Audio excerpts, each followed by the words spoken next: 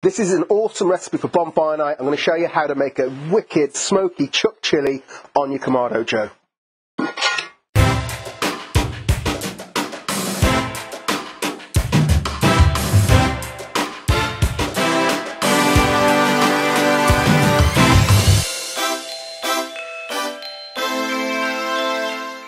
Today I'm going to show you how to make my favourite chuck chili on the Kamado. So the chuck is a really inexpensive cut of meat, nice and fatty, very forgiving for smoking. I've had it on the Kamado now for around about 2 hours.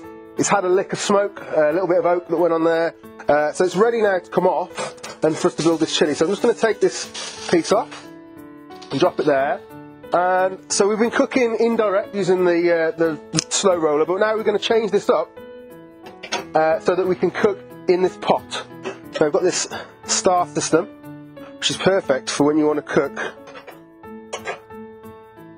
in a pot like this. So we're going to get the pot over the heat now, like so, and that heat is just going to come straight up, and it's just going to be like cooking on a hob. We're going to go in with some rapeseed oil. So we've got our oil nice and hot. We're going to put some onions in there, start sweating those off,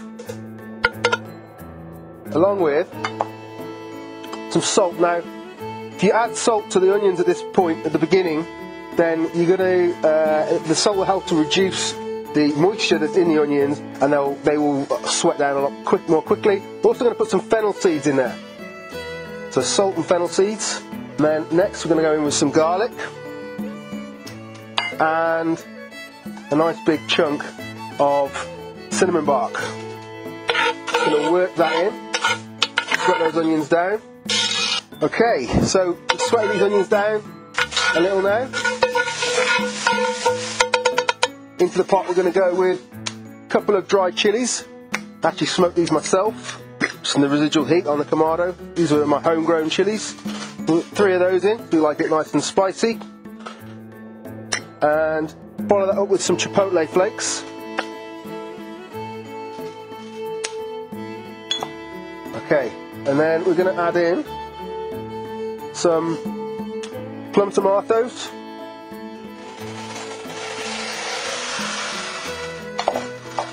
Drop of red wine vinegar.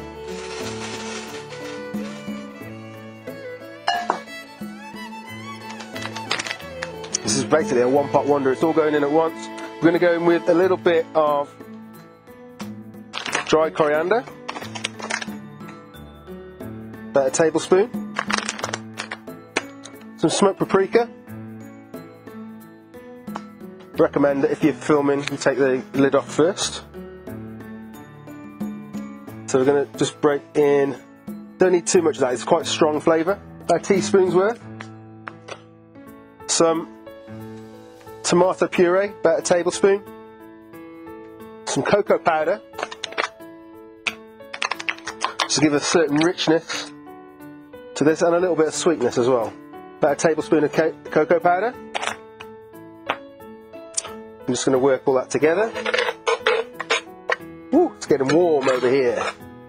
Next in we go kidney beans, 2 tins. Work those in with a pinch of salt, and then we're going to top it up with a pint of beef stock. Okay, then into there goes our beef chuck into the middle. Okay, so lid on. I'm going to let that tick away for around about 3 hours, around about 150, and then when we come back, hopefully that chuck's going to be ready to just pull apart and pull all the beef into the rest of the sauce. Serve it with some hasselback potatoes, like Robert your father's brother. Okay, so this chili's been ticking away for around about an hour now. Time to have a little look. Ooh, looking good, bubbling away. I'm just going to give the beef a little temperature probe.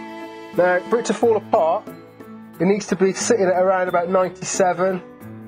It's hitting 92 at the moment, so we're not a million miles away. So whilst we wait for that to finish, probably be another hour. It won't do any harm. I'm going to put the lid back on there, and we're going to think about the size, which are going to be hasselback potatoes. So a really simple way to do that. I've prepared a load of these already, but just to show you how I've done it, you just take a spoon, put your potato into the spoon, like that, it fits there perfectly. You can slice all the way down, very closely together, all the way along, and the spoon stops you from cutting the potato in half. So you can work quite quickly. These can be quite fiddly otherwise. And you've got these kind of fanned potatoes, which what we're going to do now is get a load of this lovely local rapeseed oil. This is by Wharf Valley. Nice high smoke point, which means it's really good for roasting. This is also flavoured with garlic and rosemary, which goes perfectly with potatoes. We're going to hit the potatoes with the oil, making sure that it goes into those cracks, because that's going to help almost turn these into like fries. Good hit of salt as well, some sea salt. Going to give them a little massage. Make sure that it's all in there.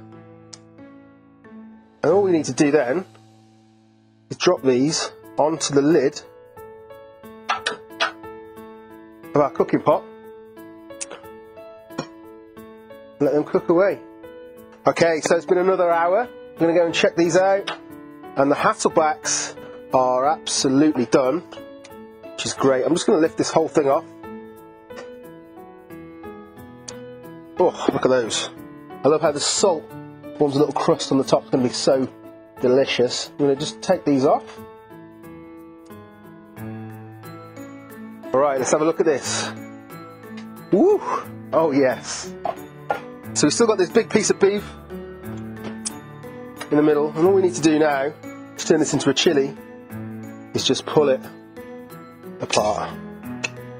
And that all just go into the juices, work it, break it down.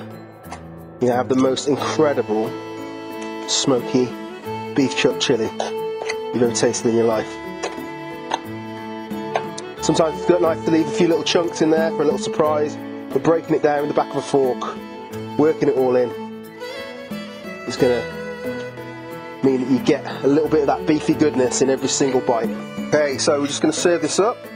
You take hasselback potato, delicious chuck chilli, load that on there. Try and find a nice chunk as well. There's a bit there. Oh.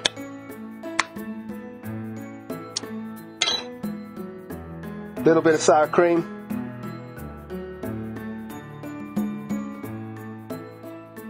And to finish it off, some fresh coriander. And there we have my smoky chuck chilli on the Kamado Joe. Get on it. So easy. 10 minutes work. 5 hours of time. Happy days. I'm going to get stuck in.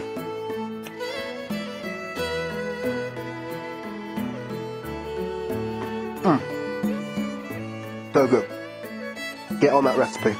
I'm Adam Pennell, Shropshire Lad. Thanks for watching our Yorkshire Fire cooking demos. If you like what you've seen, please go to the channel and subscribe. And you'll see the next videos coming soon.